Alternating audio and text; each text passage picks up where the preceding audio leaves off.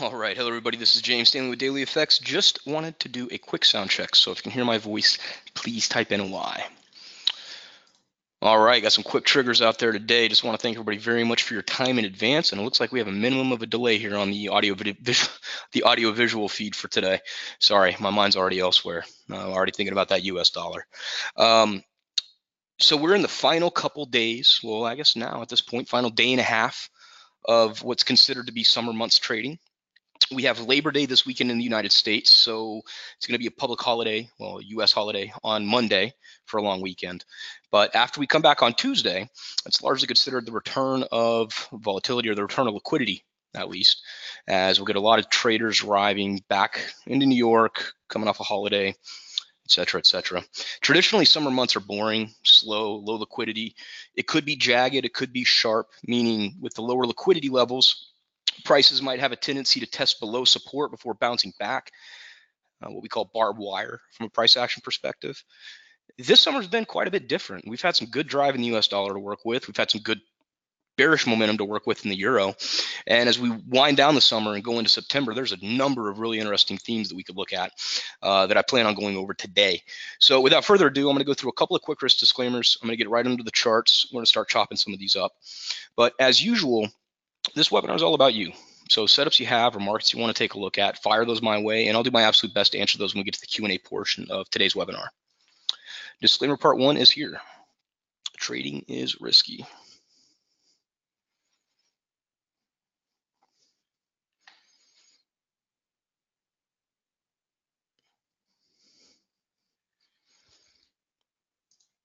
Hypothetical trading disclaimer. This is disclaimer part 2. Going to look at some past trades, going to look at some strategy. Have to know past performance is not indicative of future results. Good question here from Hussein, and I'm going to try to do well with this one today.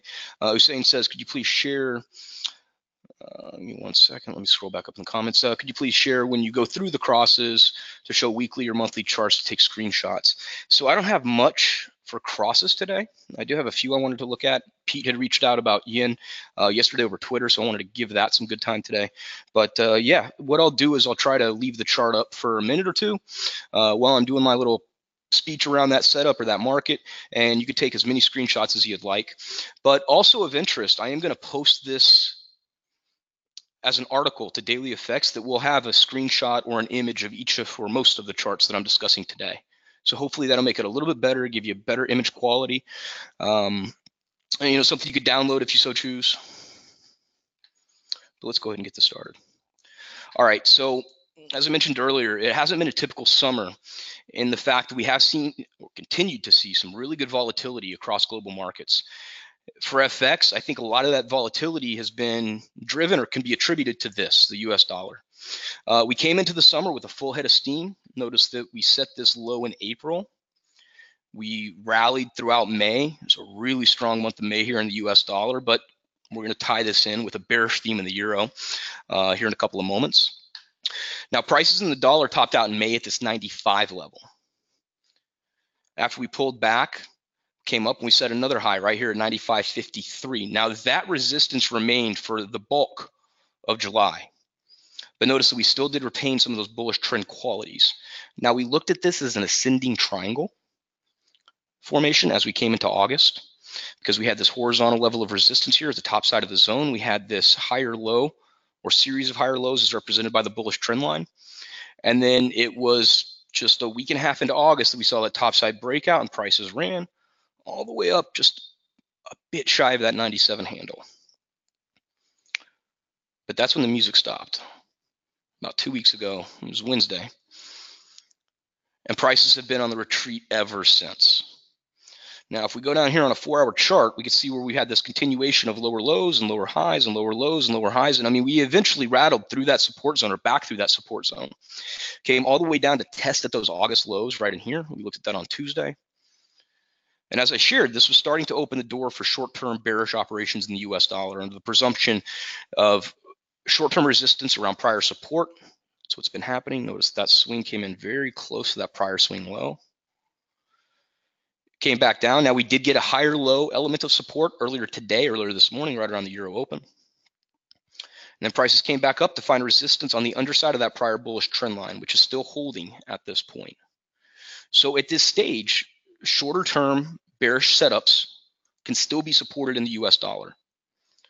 Under the presumption that we have lower high resistance, a stop could be set above this 95 figure to look for a retest of 94.50. Now, the bigger question that I have is where this might fit. This US dollar chart looks really clean. The problem that I'm having at the moment is finding setups that are very accommodative for US dollar weakness. Now, I have a newish setup to look at today in pound dollar, where I do think the backdrop could be a bit more supportive for a continuation of dollar weakness.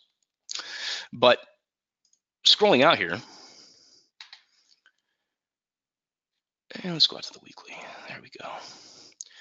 If we do see a hold of support and we see prices closing towards that 95 level, then we have to keep the door open for bullish continuation in this theme, simply because we've only retraced about 23.6% of that major move at this point. This retracement is still rather shallow.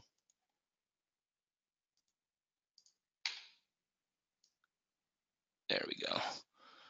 And so what I've done here is I drew a Fibonacci retracement from the February low up to the August high. Notice that 23.6 retracement comes in right at 94.92.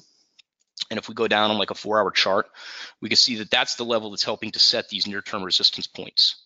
So the longer-term bullish trend is still alive, as we've only retraced, I would say, maybe about 30% of that at its max. But if I'm going to look to buy this thing, I need it to show me something first. I need to see a break in this bearish short-term price action, which can be indicated by a move back above that 95 level.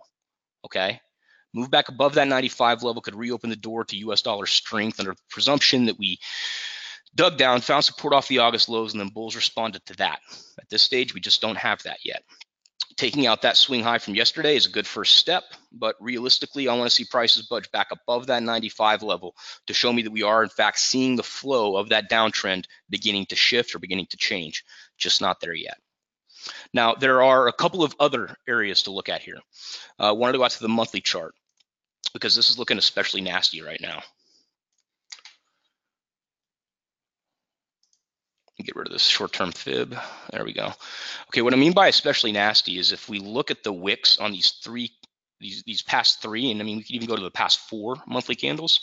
Notice how there's been like a hard set area of resistance that's been coming in intra-bar around that 95 level, right? We tagged it in May, a little bit of penetration in June, July, deeper in August, but that's the point with which we started to turn around. Now we looked at this last week, weekly bar. We had an evening star pattern that showed up in here, which is usually pretty interesting for bearish reversals. Now, I didn't act directly on that because this has simply put us right back down to this near-term support, this prior area of resistance.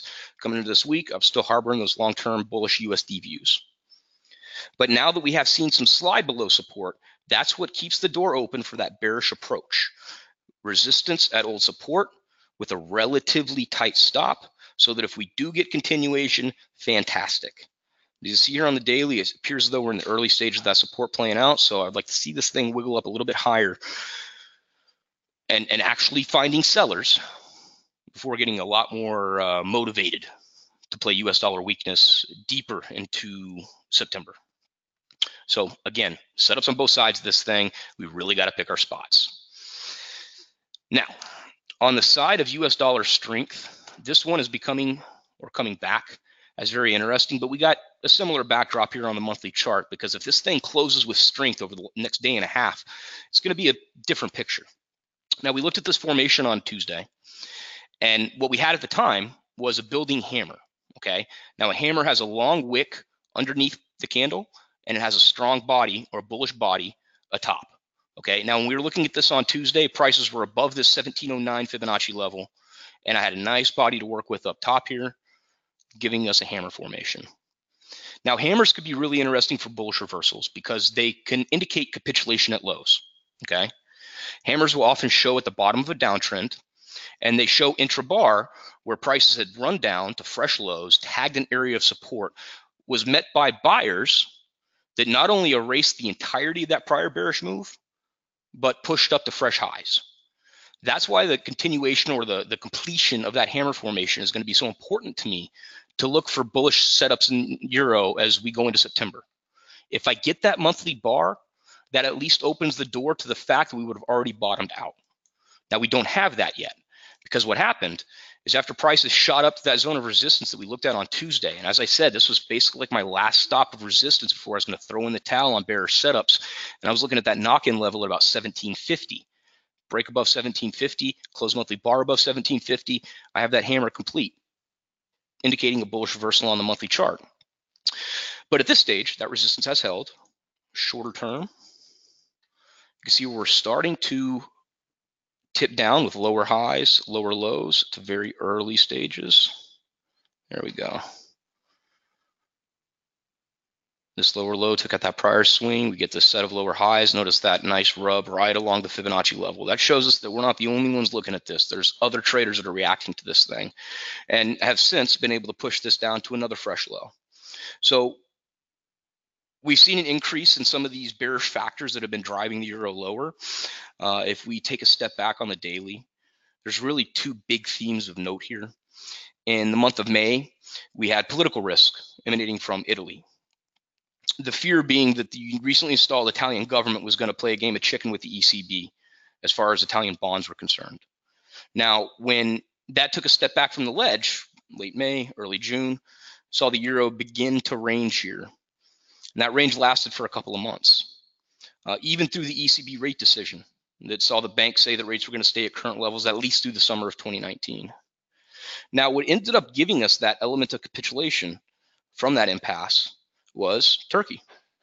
When we started to see Turkey, I don't know how to say this exactly. I don't want to be too brutally honest on it, but when we started to see Turkish financial markets shake considerably, worry started to percolate that banks in Europe that hold considerable exposure to Turkish banks were then going to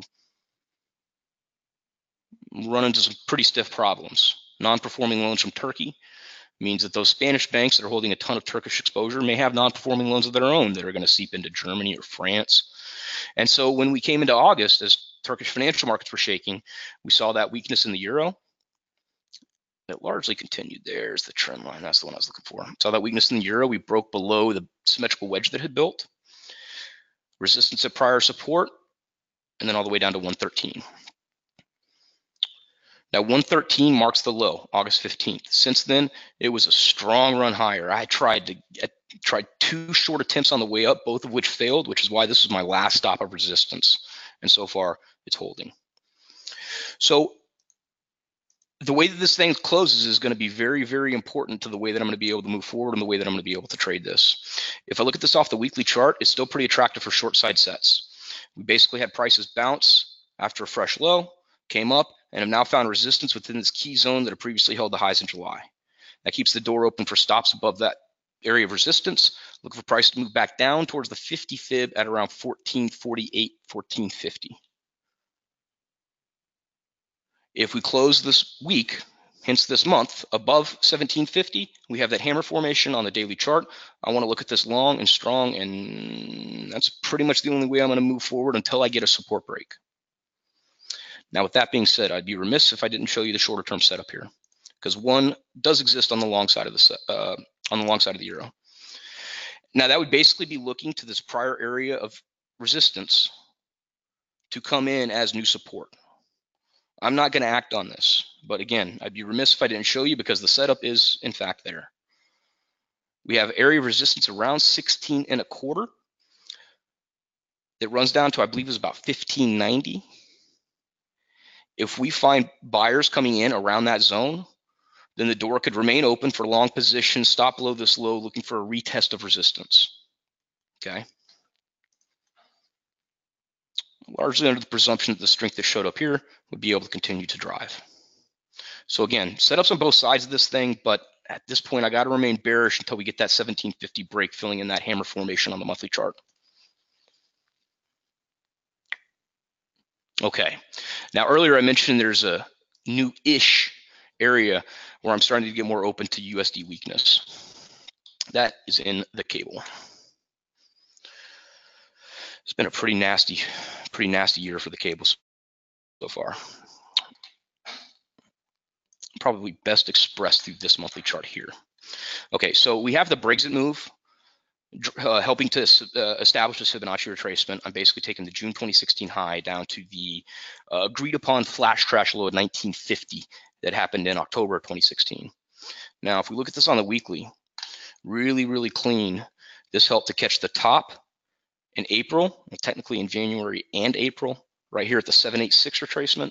And this has also helped to mark the bottom that happened just 2 weeks ago at this 2671 level, the 23.6 retracement of that same fib. Now, if we cut down to the daily, we'll notice where up till yesterday, this pair had remained fairly constrained, right? It continued to show bearish setups, just as we looked at on Tuesday, because we had this run that came up and started to find sellers, showing that we had potential lower high resistance, something that opened the door for a retest of 2671. But we had what could be considered, or could possibly be called, a game-changing item show up. I don't use that term very often. I'm not a big fan of the "it's different this time" mantra. Cynical trader, so most of the time I'm going to expect what's happened to keep happening. But in this scenario, what's happened is it's largely political in nature. Leading into yesterday, the EU had drawn a pretty hard line on Brexit negotiations. It did not look as though the EU was going to cut the UK any slack. It really appeared as though they wanted this to be a punitive measure to punish the UK for choosing to leave the zone. And so leading into yesterday, we were very much harboring the high probability of a no Brexit or a hard Brexit type of scenario. Now that collectively with a dovish BOE is what had helped to push the pound down to such anemic levels after being so strong just 5 months earlier, 4 months earlier. We had that combination of a dovish Bank of England, falling rates of inflation, very little motivation for the BOE to jump into a hawkish stance, combined with a lot of risk on the Brexit front. Now, coincidentally, the bigger breaks that cable had shown, actually we could draw back to that fib, the bigger breaks that cable had shown really appeared to come from the Brexit argument, right? As a matter of fact, if we look at the April run, we had come all the way down to this 135 handle after being at 143.52 just a month earlier. It's a couple weeks earlier, really. And even through a dovish BOE rate decision, prices just sat on that support. We didn't actually begin breaking through until we started to get more drama around Brexit. This particular break came from Nicola Sturgeon announcing the possibility of another Scottish referendum. Downside break of 135, lower high, resistance of prior support, and then it just continued lower. Now we also had some high profile resignations from Theresa May's cabinet. Again, just as that hard Brexit scenario was looking more and more likely. So when we came into the month of August, even though the BOE hiked rates here, that could not stop the declines. Just continued to sell off all the way until that Fibonacci support came into play. Now, yesterday's news gave us a significant break because that downtrend was finally taken out. Now, I have this trend line drawn from the July highs. And notice where the prior swing high from Tuesday, the last one that we had looked at, had held right within that zone, right below that prior swing high. But this is when we got the topside breakout on those comments from Michael Barnier. Prices jumped up, found resistance at this prior swing of 130.43. I published an article shortly after that was happening. Give me a second and I'll find that for you. I was looking for prices to top out of that exact price, at which point I could then look to play pullbacks. Now, prices have pulled back. They found a little bit of support off of 130, but this is not the level that I wanted to or want to buy it off of. Give me a quick second. I'll get that article for you, and then we'll dig down on a short chart.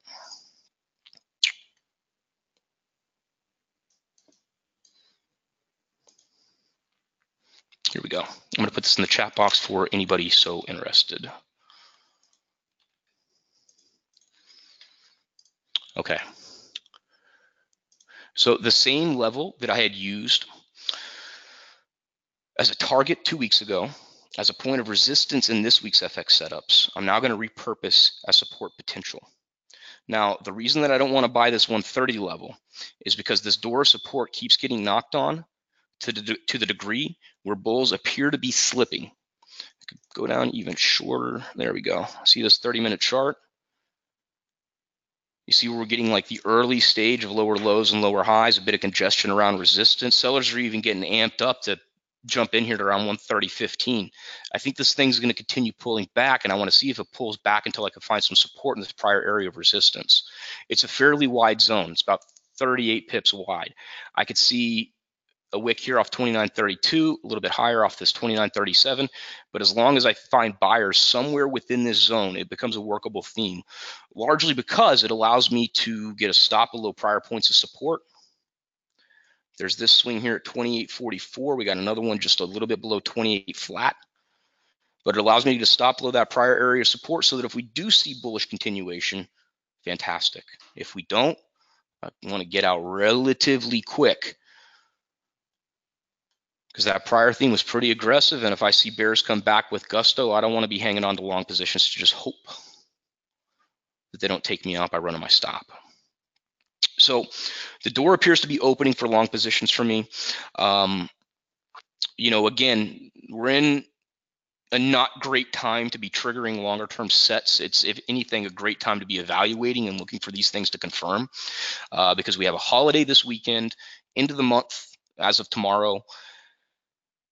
And there's a lot of these themes that are percolating out there. This whole softer EU on Brexit negotiations is a relatively new thing. You want to make sure that it continues to work. All right, dollar yen. All right, so I've been following this one throughout August, looking for prices to pierce through that 111.50 level to open the door for long positions. That happened yesterday. Let's get out a little bit longer. There we go. You can see where we've had somewhat of a, I'm calling or considering just really messy price action over the past month, which is why that 111.50 level was so important to me. So we finally got that fresh higher high. At this point, my job then becomes to try to catch that higher low.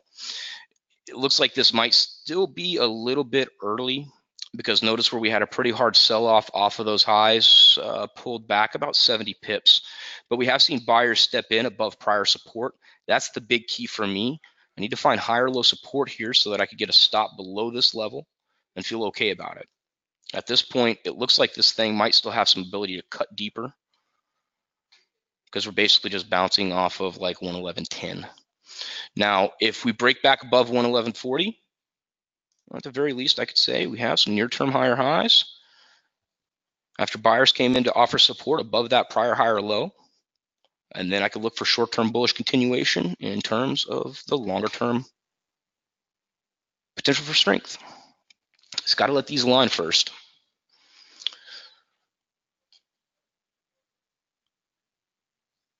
That's not something you want to fade too aggressively, right? Because we had that breakout bar right in there. Notice today's daily bar almost takes out the entirety of yesterday's gains. As long as we see that support hold, that higher low support, door remains open. But if we take that out, got to be very, very careful. Continue watching that prior area of support. All right, Swissy. So we looked at this one for short side continuation on Tuesday. This thing had some pretty good run. Yeah, it's had some great run. There we go. It's had some great run, and now we're testing below this 50 fib at 97.08. This is an interesting series of retracements because we had a pretty good resistance check off the 38.2, and I'm basically just drawing this over the 2-year major move, taking the low from May 2015, drawing that up to the high of December 2016, 3-year move at this point. Here off the weekly, you can see where that support's beginning to dig in. Now, when we get down to it hourly, it's going to be a bit messier because we actually did penetrate below, pulled back above. But at this point, it looks like we have a bit of a support hold. So that prior Fibonacci retracement, notice how I did a pretty good job of, there we go, pretty good job of giving resistance after a support break, right? Notice where these lows come in and sync very well with those, or excuse me, those highs sync very well with those prior lows. Good area of bearish continuation. Bearish continuation has largely continued. So I could look at a pullback to 97.40 to 97.59. Notice those groups of those prior swing lows to look for lower high resistance, at which point a stop could go above 97.75. I'd call that 97.80. Or conversely, if this break continues to run, I could try to do with this Fibonacci level what this one was able to do, which is let prices go down and establish a new low and then pull back and then find a series of sellers at this level. I wouldn't consider this there yet, because notice that we just had about 28 pips of deviation below the low before this pullback began. I'd want to see this clear out a bit more to get confident that this area might be able to resist. Otherwise, I'd be looking for a slightly deeper pullback. But that short side continuation theme, it still appears alive and well there. It hasn't bounced at least yet. Okay, yen pairs. All right, drawing back to dollar yen real fast. I think this one gives a bit of a cleaner look. I just have a series of Fibonacci levels that are drawn here. Notice where we bottomed out at a confluent area earlier in the month. Actually, this was just a week and a half ago. And then we bumped up, and now we're catching a bit of support off of this 23.6% retracement. This is basically just the 23.6 of the March to August major move. March to July, excuse me. Helping to keep that partially bullish. Now, I wanted to point out the daily bar on dollar yen to you for a reason, because it appears as though we've had an increase in that risk aversion theme throughout today. And there's basically two themes that are drawing this, and I could push this back onto the euro. We had the threat around Italian politics that triggered risk aversion in May. And then earlier in August, we had the threat around Turkey triggering risk aversion there. Now, the second half of the month saw us pull back from the ledge in USD and euro. But I think one of the extra items of yen strength was essentially emanating from risk aversion. Now, as we've again pulled back off the ledge over the last couple of weeks, yen weakness has been able to roll back again. But I think the reason that we're seeing a good portion of yesterday's gains erased is because we have seen those items of both Italian politics and the situation around Turkey and the lira come back into the headlines today.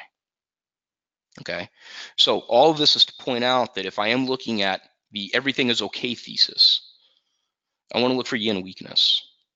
If I'm looking at the risk aversion, oh no thesis, then I want to look for areas of yen strength. Now, this becomes relevant when we look at cross pairs that aren't using or considering or bringing the US dollar into the mix. Euro yen has been very, very, very emotive of late.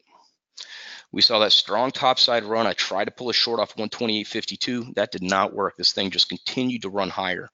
Ran all the way up towards this 23.6 fib, at which point we pulled back. But notice this engulfing candlestick right in here today. That shows a pretty aggressive reversal. Now that engulfing is coming back to a confluent area of support, thereby making the setup all the more interesting, because you can see where buyers are now defending this little chasm that had previously given us some resistance. 129.47 up to 129.66. So this could be looked at for support plays.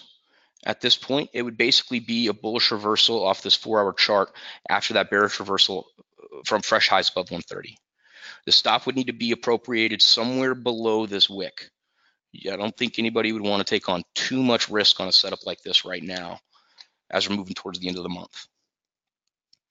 But you can see where that support started to come into play.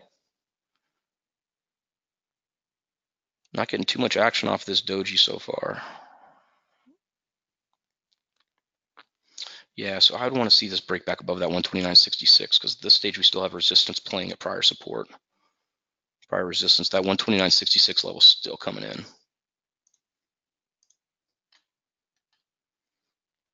Yeah, this is still bearish. Okay, so to play this bullish, I am going to need some additional top side here. I don't want it to run all the way to 130, but at the very least want to see this wick taken out, and then I would like to see something around here being tested first, at which point I could then look to play pullbacks off of this level that's resisting right now. Now on the short side of the theme, it's going to be hard to chase that engulfing candlestick. Stop would have to go above 131. That's going to be a little bit too much risk for my blood. The one thesis that I would have to be able to pull short positions is if that resistance holds. And then I could at the very least run with the assumption that we have resistance at prior support, and then that could open the door for stops above the 130 big figure. I want to see that hold first. So we're at a big decision point here, euro yen. Pound yen. All right, so with that bullish breakout yesterday, this thing just got vertical for a good amount of time. I think this was running for about 3 or 4 hours before it finally calmed down. Yeah, there's that big bar. I mean, basically had about 3 hours of run, a little bit of continuation, started to pull back since. But like I was looking at with pound dollar, I do think that this could be, again, I hate using that term, but it could be a game changer, particularly if we're walking into EU-UK negotiations around Brexit with a much softer backdrop. I mean, realistically, what does the EU pushing a hard line against the UK do for anybody? It seems as though it's just being punitive just for the sake of punishment. And that doesn't seem conducive for global growth. Now, I'm not going to get on the political soapbox here, but what I do want to see is some area of support come back in around this key level 143.78. Daily chart. There we go. 143.78. This is simply the 38.2% retracement of this major move, taking the flash crash low up to the February high. More important than that, it's been a big level in the past. This had helped to stage resistance just before the topside break. So real simple, looking for support around prior resistance to open the door for bullish continuation. For stops, we have that prior zone of support, runs between 142.33, 142.57. That seems to be an attractive area that could be used for stop placement and looking for bullish continuation. All right, got two more dollar setups to go through, only one of which I really want to do anything on.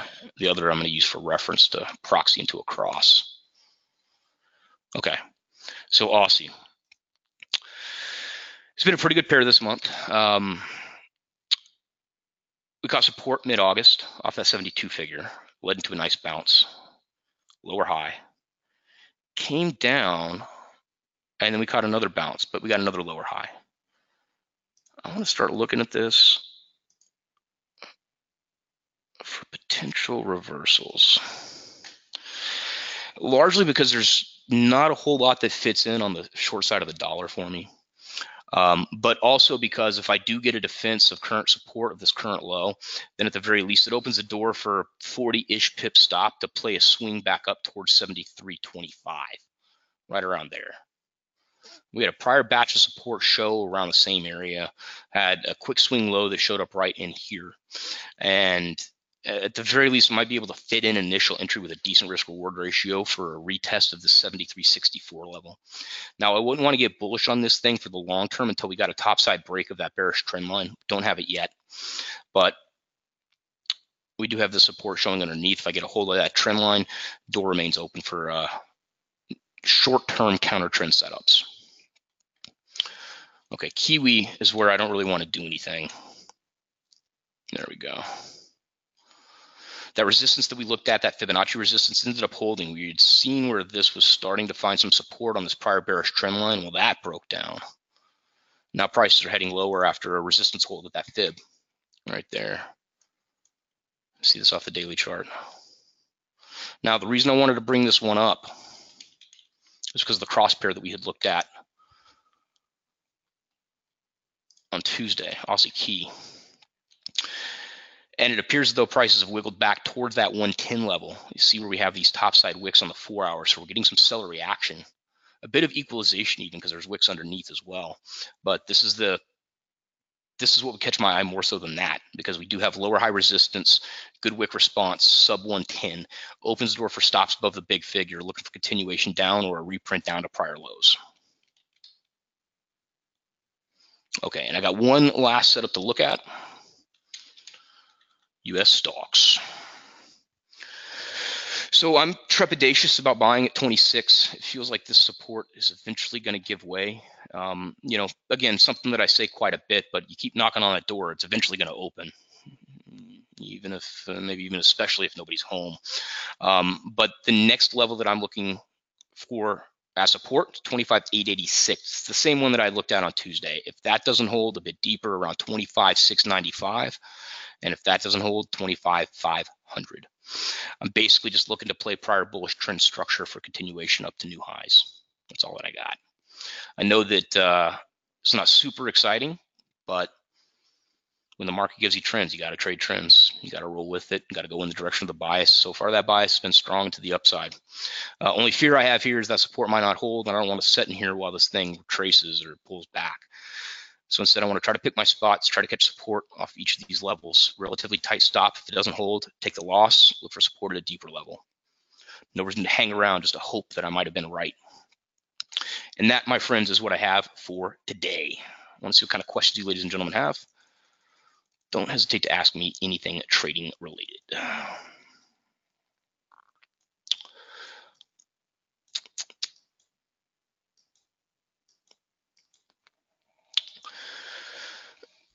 From Karan, where is DXY available for trading, please? It's a futures contract. So any futures, well, most futures brokers will offer some element of access to the DXY futures contract. It's a currency future.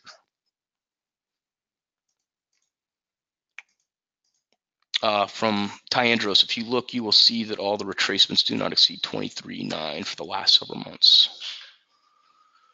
Retracements, 23.9. Sorry, Tom, I'm not sure what you might be referring to here.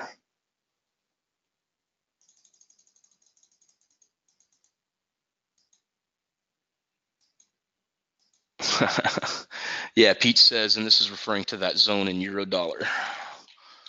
Says I have 1590 on a post-it note from one of my monitors. Yeah, that's where I was looking as the low of the zone, and I don't think. Yeah, I mean at the time this hadn't printed yet. I can't remember exactly where I'd pulled 1590 from, but yeah, that was the bottom of the zone. I think 1624 was the top of the zone. He says, my man, that's why you stick to your levels no matter how you feel. Yeah, it's something that I learned a long time ago where you can't help it as a human being. Your emotions are going to seep into the equation. You know, you can't help it. You're going to see something when you got money on the line. You're going to be biased when you look at it. It's just human nature. But if I keep this on my chart, at the very least, there's some element of objectivity, and facts are simply facts, right? If price comes up and breaks my resistance, that was a resistance break, or at least resistance test through my level. That's something that triggers a stop. That's just cold hard facts. Emotions do very little good in this game. For Kaya Forrest, money management question, stop loss placement. I split my positions into 1-1 and 1-2 profit ratios. So I'm assuming like a scale out approach.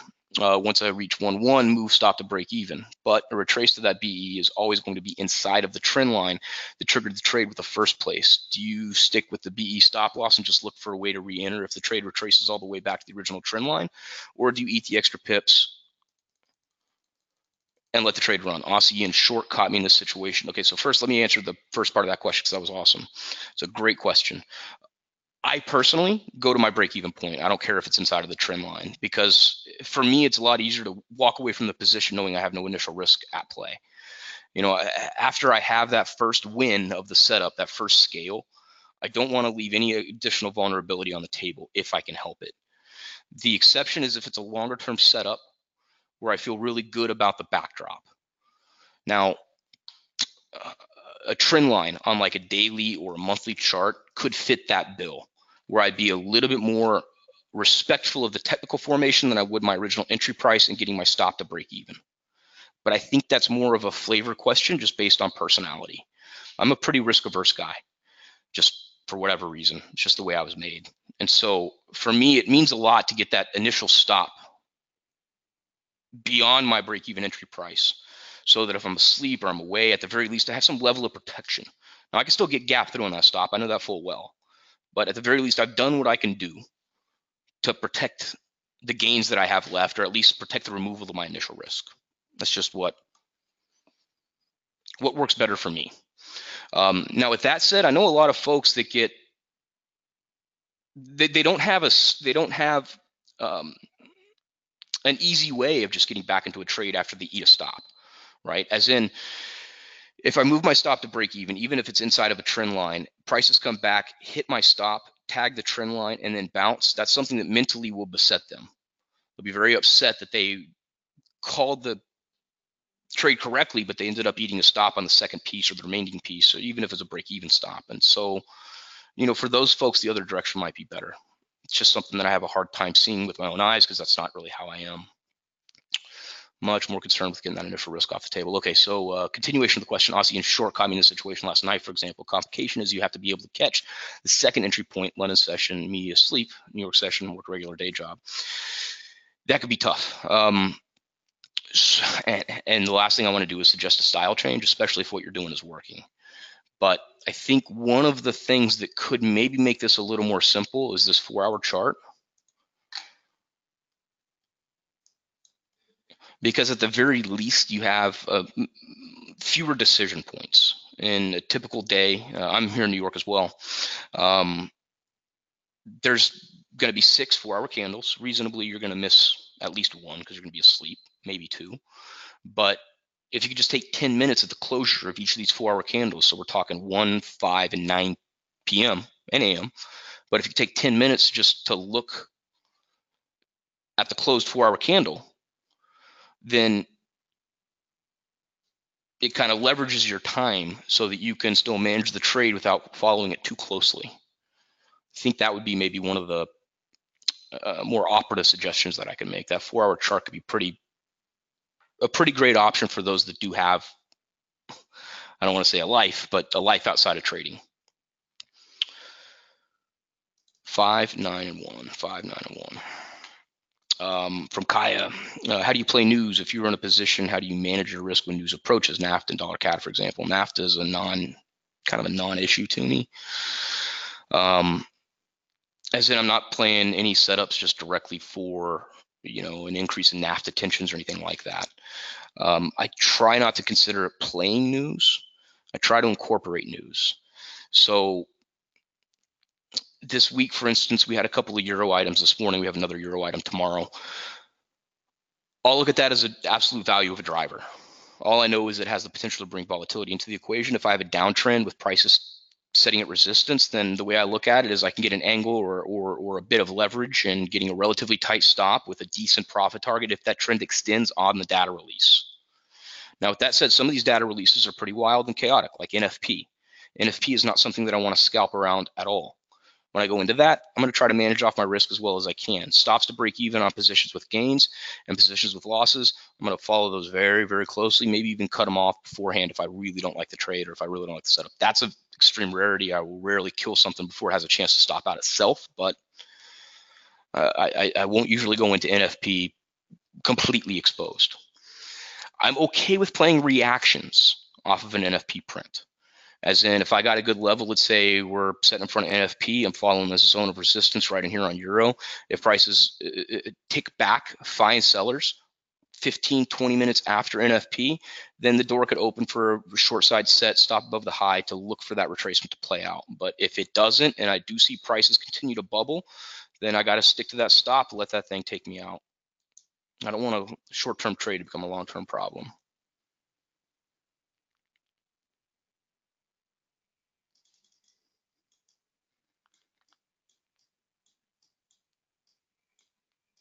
William O'Keefe, good to see you, buddy. LDHF. From Pete, the wick is where I got my 2930 level, 2918, only if it's an aggressive wick for my blood. And I believe Pete is referring to cable. Basically looking for this thing to droop down, find some higher low support off that prior resistance. Feels like that's a trap right there around 130.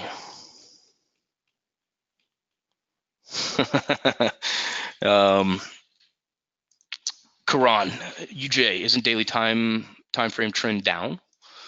Well, I mean, it's been an uptrend since like March, April. I think it bottomed out. Yeah, this is what I'm looking at. Bottomed out here in March. We were like 104.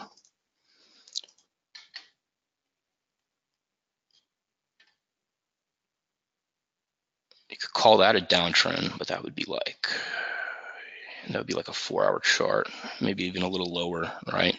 Because that's where we started to get lower lows, lower highs, lower lows, lower highs, lower low. All right, but then that's why that 111.50 was so big. We broke above, made a higher high. At this point, I got to try to catch support and a little bit of ride off that trend line projection. But again, I just want to see that higher low support come in right over there. While that's also why it's more usable to me than a short side setup would be, is if I get my stop right down there, I'm risking 30 or 40 pips. And if I get it back to 111.80, 60 pips upside, that's a 1 to 1.5 just on a punch back up to the high. I'm less concerned about predicting the direction than I am how much I have to put in versus how much I might be able to make. I truly do look at the future as brutally uncertain. And I think the best that I could do is try to read these prevailing themes and jump on the direction they've been showing. That's why I'm so adherent to near-term trend. We had this fresh higher high. It pulled back. Maybe that theme is dead and gone. I don't know. But the fact that we were able to punch up to that high, that says something. So if I do see buyer support come back in before we could retest those prior lows, that shows me that there's still that bullish motivation that's out there. But perhaps more important than that, I could get in for a relatively tight stop. And if I'm wrong, lose 40 pips. If I'm right and I'm able to get that first scale out, it's a 1 to 1.5. Stop the break even, then I see if I can get some more going into the end of the month.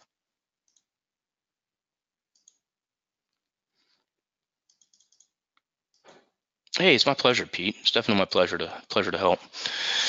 Yeah, and I'm honestly surprised we didn't get more comments on the Brexit front in here. Karan says, pure churlishness in defense of the supranational project. It was very, so I have kind of a grievance with the term war. I grew up in a military family. My dad went to war. A couple times I thought he was gone.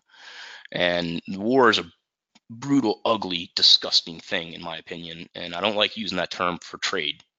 But when you see one economy or nation willing and even wanting to punish another nation simply for being or voicing a democratic vote, that's problematic to me. At least with bombs, there's a reason. And I'm not going to justify bombs in any case, but so a lot of people are talking about trade wars right now with how the U.S. is acting towards a bunch of different trade partners. To me, willingly wanting to punish a trading partner because they don't want to play by your supranational rules, that's a whole other story. But again, I don't want to get on my political soapbox here.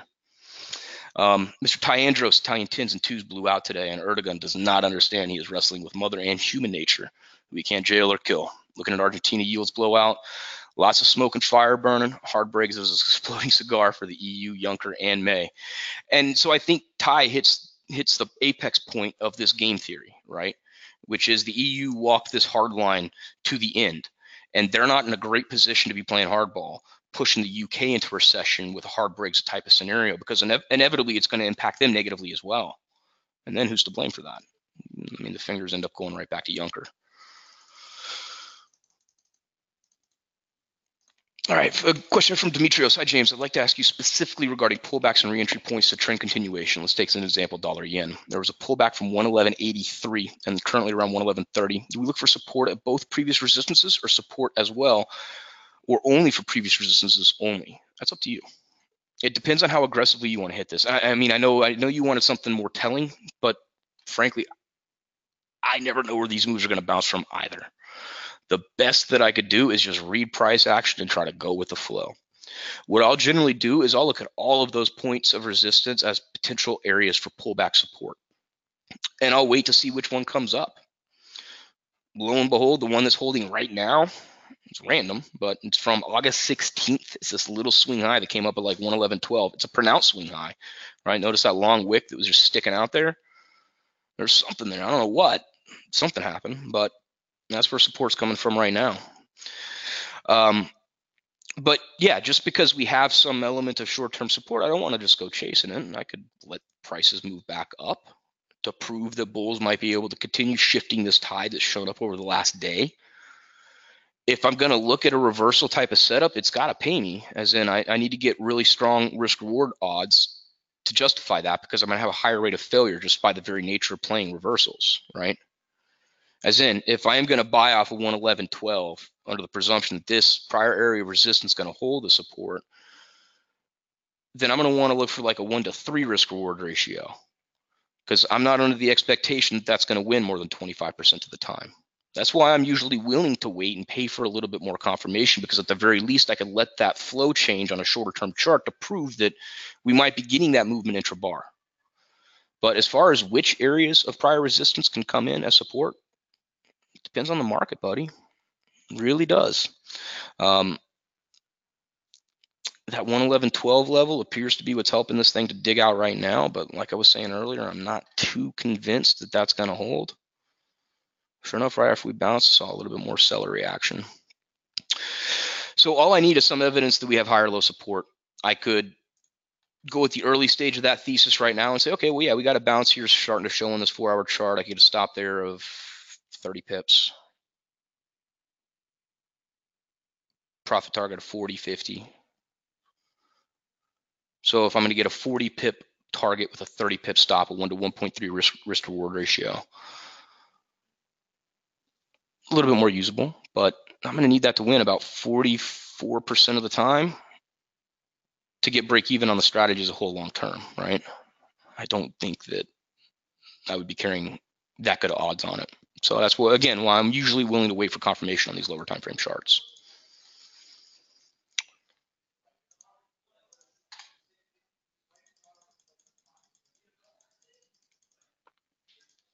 From Karan, please would you show how a fib extension has or might work on any pair or index after breaking all-time highs? Yeah, sure. I got one for you. Give me a second to load this up.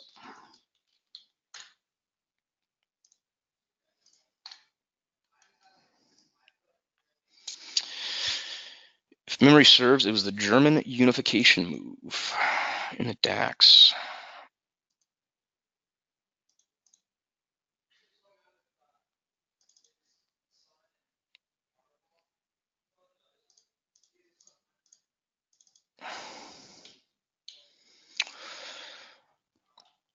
Trying to remember which one that was at. I think it was the 618 extension.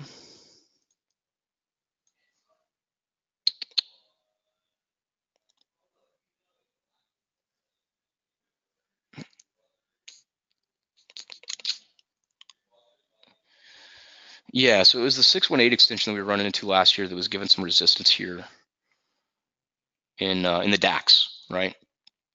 It gave us a pullback. Prices broke above. It traded like just any other regular area of resistance, or at least the way that I look at these. Some folks will trade extensions as like a top out of a move or an area to try to predict a top. I'm not really that interested in that.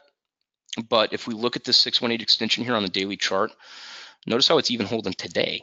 And this is from the German unification move, 1990 up to the 2000 top. And that's still holding at that level, prior support.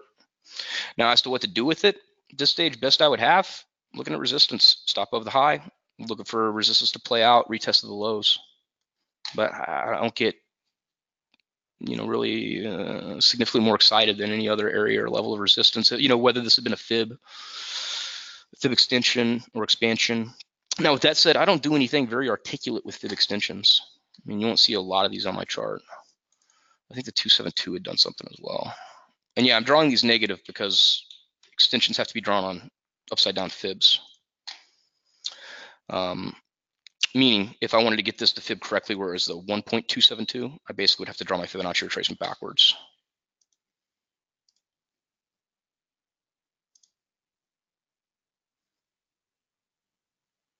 It's 1990. There we go.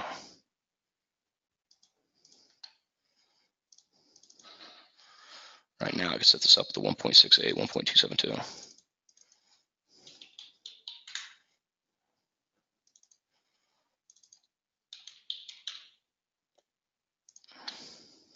That's it. Yeah. I needed to hug this one a little bit closer to that 1990 low, but that's where to tag the high. But again, kind of the same thing. It gave us a good pullback, a level of resistance. We eventually broke above, and then it continued to show intra-bar price action on this monthly. Scott Henderson with a very apropos question. I'm a Germany 30 futures trader, so he's trading the DAX. I'm looking for a break of 1210 over a few months. What do you think? 12,100? That's very possible. I mean, especially considering some of these European items of risk, because if you're looking for 12,100, I mean, we're basically just going to need to test below this little quick area of support that's come in over the last 3 months.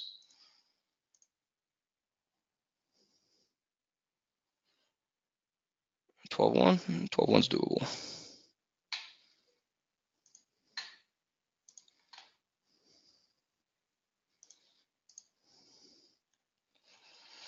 Yeah, I think 12.1 is doable. I wouldn't want to be long here.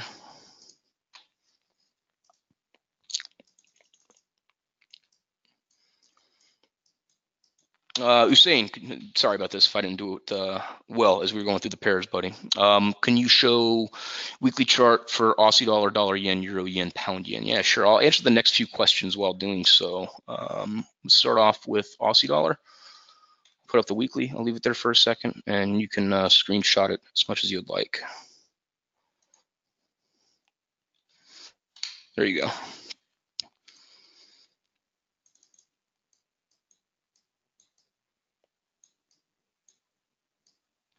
From Pete.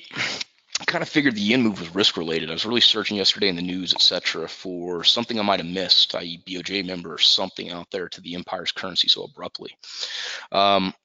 Biggest move of the summer, I think. I think it's just so we have seen both of those risk items come back into the headlines today.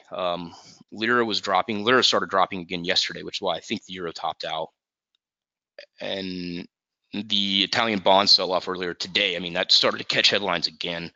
And then there was the Italian comment, I think it was yesterday, that said that the Italian government was going to request that the ECB do QE for Italian bonds. Now, I think the fear factor there is it exposes a frailty within the ECB and the European model. Technically, I don't believe that would be legal at this point because the ECB isn't supposed to bail out an individual state unless they subscribe to the OMT program, the outright monetary transactions program, which would in essence put Italy under ECB controls. And I don't think they want to do that, especially the newly installed government who ran on somewhat of a hard line. So there's, kind of a game of chicken going on within European economics right now, or could be, especially if this thing heats up. But, as both of those risk items came back into the headlines, seeing some yen strength flow back in, to me, it made a lot of sense as like, a risk off type of move. Now, with that said, we didn't really see stocks impacted that much, which is why I think that's not necessarily a popular view right now. But I'm of the ilk that stocks are kind of doing their own thing and don't really, they're doing their own thing and don't really get, overly excited by a lot of these bearish drivers because just so much focus is on keeping this thing up right now. I mean, what would Trump say if this thing went down 10%? How many heads would roll? I think that's one of the reasons this market just keeps jumping. It's hard to imagine a bear market scenario, a 20% off scenario, for me at least, at this stage in the Trump presidency.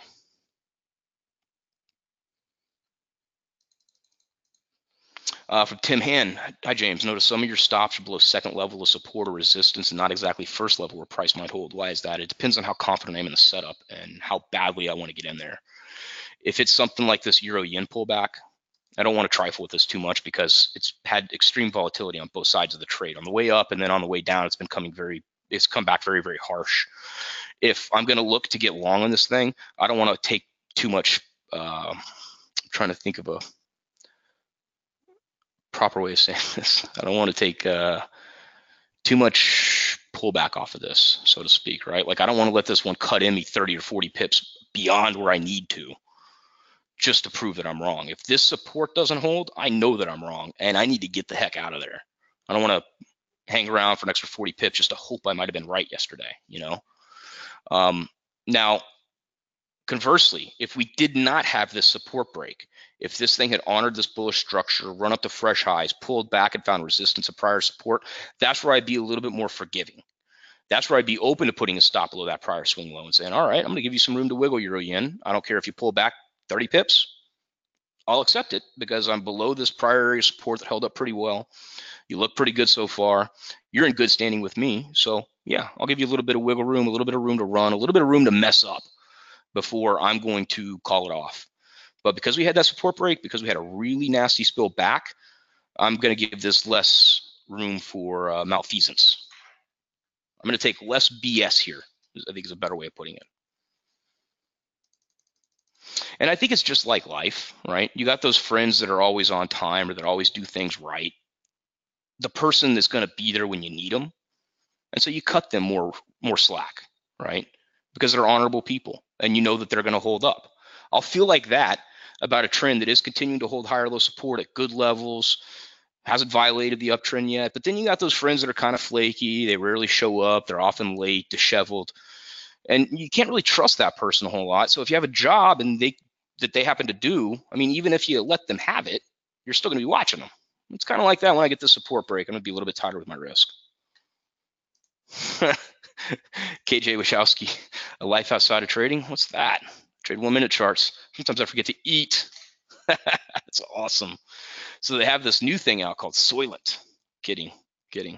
I mean, I'm not kidding. They actually do have this thing out. It's called a meal replacement, largely for computer programmers that don't want to move. They just want to make, a quick meal for sustenance, and they mix up one of these shakes.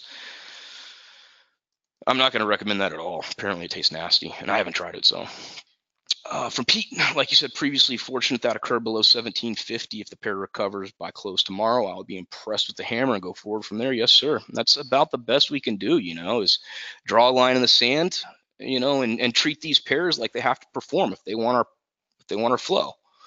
And if it doesn't perform, I have no reason to stick around. There's no reason for me to be in a 100 pip stop when 30 pip stop will do the job. And if it doesn't perform, then you got to cut it. From Chris Siapa, today's daily bar on the euro seems to confirm a reversal. It's right at resistance off a fib from 1851 to 13. The daily MACD appears to be rolling over stock and RSI as well. All the rate fundamentals and economic data appear to point to dollar strength. Do you think the longer-term bear euro and bull dollar is still in play, or do you think we have a daily reversal for 120 euro and $92? I wish I knew. I just try to trade that next bar and then go from there. The way that I'm looking at this really is twofold. I mean, there is a bear and bull case here in USD. So that longer term chart is what I'm referring to.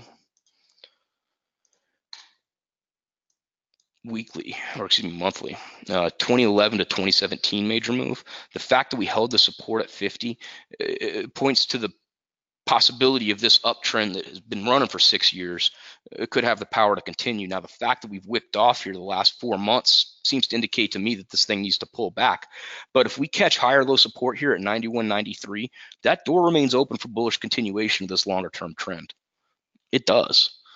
That's just the DXY chart. Now, this weekly, that's what points to the fact that we might be dipping a bit lower, and that's what exposes this level to me for a longer term area of potential support. That evening star came in right after that 23.6% retracement. So some pretty hard resistance that brought in some new sellers, pushed prices down to fresh lows. Broke below that support now. So again, short-term pullback to prior support, looking for continuation. But there's a case to be made for this thing coming back down to settle at another higher low at this 38.2 before looking for bullish continuation going into 2019.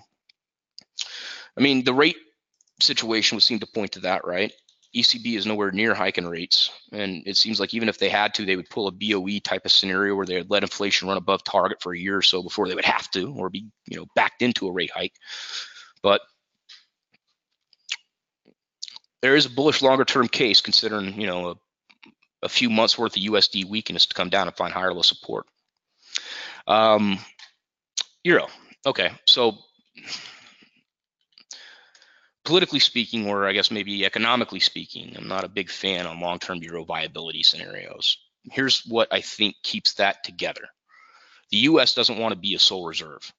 Being a sole reserve has traditionally been a major hindrance to a single superpower-based global backdrop, right? It exposes you to ill-gotten gains, especially in times of risk aversion. So let's just say that Europe continue to hit the skids with what's going on in Turkey, and any of the other social issues, take your pick. But if that happened, and we did see the euro melt down to parity, not even a meltdown, but if we did see it tick down to parity, well, that's going to be some significant dollar strength. That dollar strength is going to hit U.S. exports strong. It's going to hit it very hard, and then it's going to choke growth in the U.S. economy. We are at this point truly a globalized beast, to the point where your neighbor's performance very much matters. So I don't think that any of these themes would go on for a very long time unless something within the construction of the EU changed. something politically. The current backdrop, it appears as though everybody's vested interest is in the same pool. The U.S. wants to see the euro hold up so that the U.S. dollar is the only global reserve currency that's out there. If you look at the U.S. dollar on a longer-term chart, I think you get a good idea of what I'm referring to. Because after the euro came into inception, there we go. After the euro came into inception, I mean, it was the proverbial gust behind the sail for the U.S. dollar, right? We ran up initially. That was around the tech bust. But as this was happening, that's when we started to see growth in the U.S. really starting to take hold. And this was largely, I mean, if you think about it, we topped out here in 2002, we bottomed out in 2008. This was during a rising rate cycle. This was largely on the back of global reserve currency flows going into or being denominated into the euro and away from the US dollar. If you take, say, like,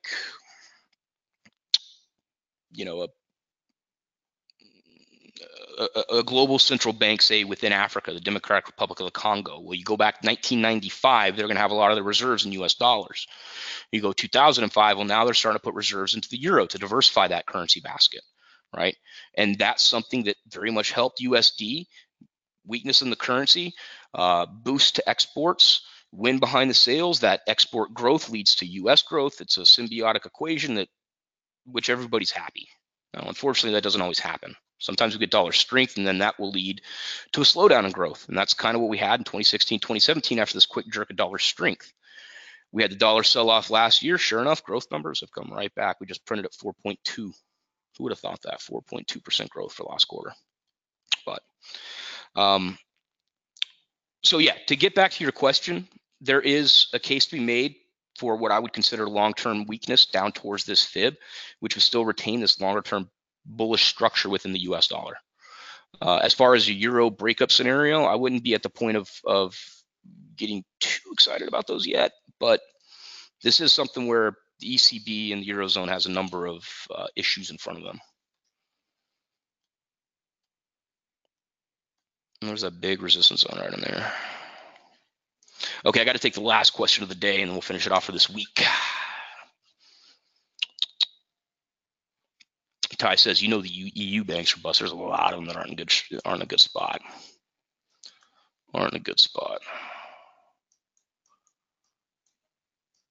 Hey, definitely, Scott. My pleasure to help. Pete says, Gargling and Malfeasance, name of my new band. I'll buy a CD, man. I don't know if I have a CD player, but I'll buy one from you. Okay, last question of the day, and this is a good one here from Demetrios. And for any questions that did come in that I wasn't able to answer, feel free to ask me on Twitter, and I'll do my best to get back with you in a timely manner. Demetrios asked, thanks, buddy. And another one, if you have the time, can you explain the mechanics of risk aversion between USD and JPY? Is it basically that when there is volatility in USD, especially against the euro, JPY acts as risk aversion cushion and raises the USD? And raises against the USD. Would you be able to provide an example? 2, if possible? Thanks again. Okay. So traditionally speaking, both the US dollar and the Japanese yen will see items of strength in risk-off or risk aversion environments or marketplaces. Between the two, of recent, it's appeared as though the yen has had that preference for additional strength.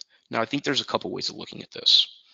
One is the standard definition, which is in a flight to quality. People want risk-averse assets, so they're willing to bid prices higher under the presumption of safe harbors, right? I think that's an element of it. But I think there's also the unwind that we have to consider. As in, if we look at this dollar-yen move over the last 6 years, we had this really strong jump on the back of yen weakness that was driven by BOJ policy. Now, my explanation behind this is that as we see risk aversion flare, there's still some of that drive to buy the yen for safer harbors, but there's also the unwind of that previous theme. As investors say, you know what, the 2% I'm making in this dollar yen carry is just not worth it. I'm going to can it and wait to see if I could buy this back at a lower price.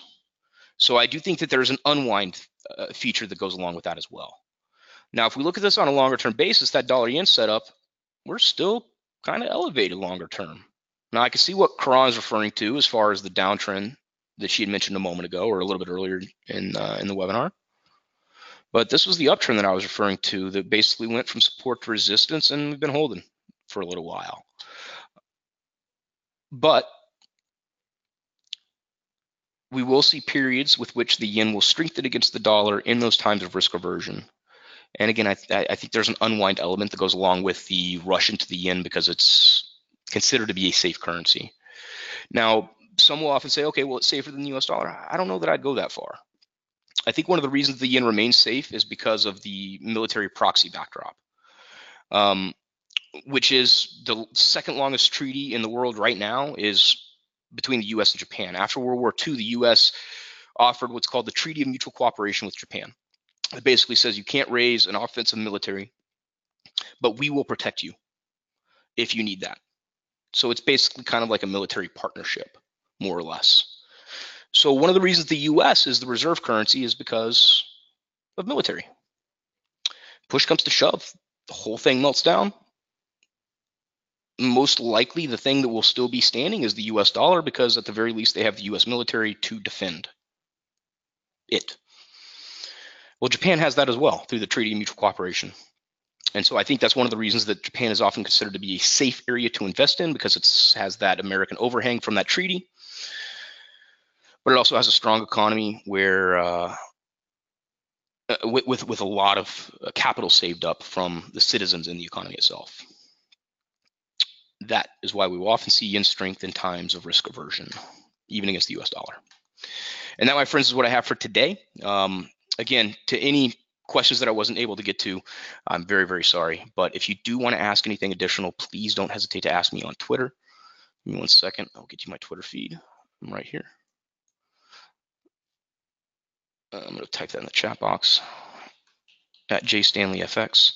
And I'll do my best to get back with you in a timely fashion. I'm trying to be a little bit better about checking Twitter throughout the day. So we'll see if we make that happen. But thank you so much for your time. I hope you have a fantastic rest of the day. And as always, happy trading, ladies and gentlemen.